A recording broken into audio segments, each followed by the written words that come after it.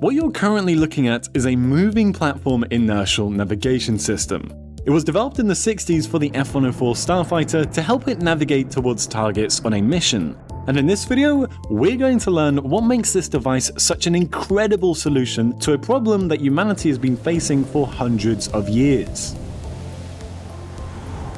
And not only does it solve the problem, it does this in such a genius and clever way that makes this device one of my favorite examples of aerospace engineering. So what makes them look so complicated, how do they work, and why is the military interested in using them? This system has one very important goal, and that is to figure out the position of the vehicle that it's attached to. By calculating the vehicle's location, inertial navigation systems can not only be used to guide aircraft along a route, but also missiles towards a target and even a rocket into space. Now, the mysterious thing about these contraptions is that they work independently from the outside world, meaning that they do not rely on things like satellites or radio signals. This makes them unique because traditionally aircraft use all sorts of connections with ground stations to help figure out where they are. Inertial navigation, on the other hand, is kind of like a stubborn teenager who refuses any help from the outside world whatsoever. The fact that these systems can operate all on their own also makes them very attractive to the military, since a satellite or a radio station could always be destroyed by someone who does not have your best interests in mind. But if you're like me, this may feel a little bit weird. I mean, how is it possible to determine where you are if you're not using your surroundings? It's like dropping a person without a map in the middle of an unknown forest and just expecting them to somehow know the way. Some of the first people to try and figure out this problem were European explorers in the Middle Ages. The main instrument sailors used was a magnetic compass, but a compass alone does not tell you what your location is. This is a genuinely tough problem to solve, and one of the ways that sailors navigated the vast oceans at the time was through a method called dead reckoning. So imagine you're a Dutch sailor out at sea trying to find a new route across the Atlantic Ocean. As your ship leaves Amsterdam, you locate yourself on the map by simply looking for, well, Amsterdam. Thereafter, you decide to embark on your long and treacherous journey by heading west and following your compass to the Americas. Since we know where both North and Amsterdam are on our map, we can draw a line heading west from our initial point of departure. Now, in real life, the chances of you following this line perfectly are of course almost zero, but let's just take this as an example for a second. If we're following our compass perfectly and we neglect things like ocean currents, then we know that we must be somewhere on this line, since we started off at a known location. You can imagine that over time we're probably going to be further and further away from Amsterdam depending on how fast our ship is sailing. So if we know something about the velocity of our ship and the amount of time that has passed since we initially left the harbour, then we can calculate where we are on this line by simply multiplying time and speed.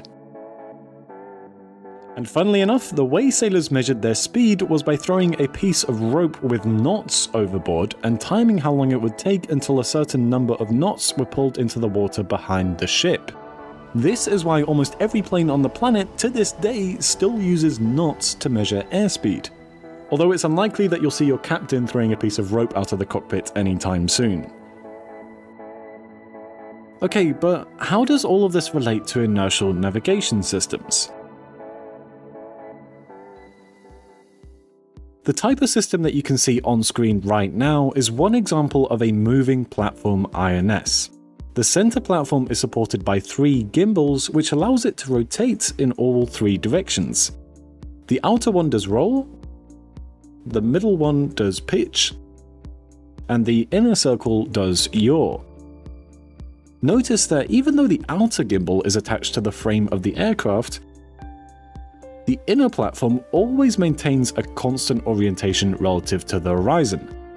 This is important for later on. The same way a sailor has a compass and a rope with knots, the INS also has 5 main instruments, consisting of 3 accelerometers and 2 gyroscopes, which you can see here.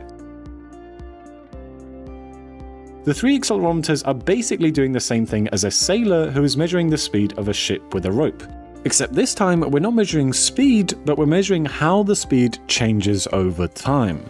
This is really useful since aircraft are of course a lot more maneuverable than big and heavy ships.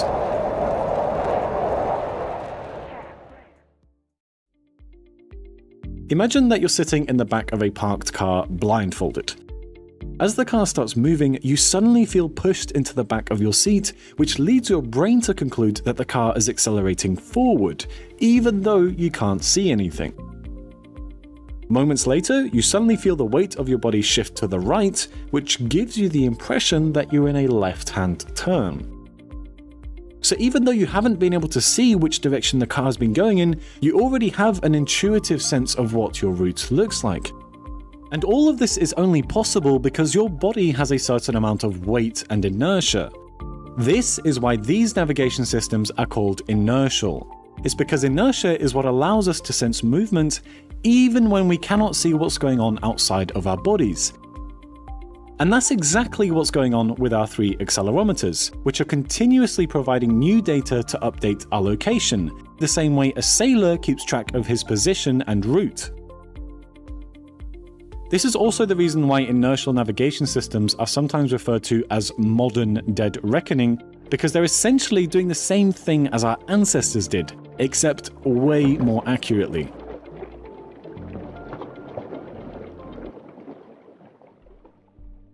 So now we know why the accelerometers are on this platform, why does the platform itself need to tilt? Let's go back to the example of our blindfolded car passenger. If the car is parked on an uphill slope, you will of course feel as if you're being pushed into your seat. And you may be thinking, well, surely I could tell the difference between a car that is accelerating and a car that is parked on an uphill slope. But here's the thing, if your eyes are closed and you have no other reference aside from the force of your seat, then there is simply no possible way for you to tell which of these situations applies to you. And this isn't just a limitation of your body or your perception, this is a limitation of the physics of our universe, which means it also applies to our accelerometers. So coming back to our pitching aircraft, we now have to face a similar problem. If we attach our accelerometers to the frame of the aircraft, as soon as we start pitching upwards, the accelerometer will feel as if it is being pulled backwards. This is because a portion of gravity is now pulling in the backwards direction.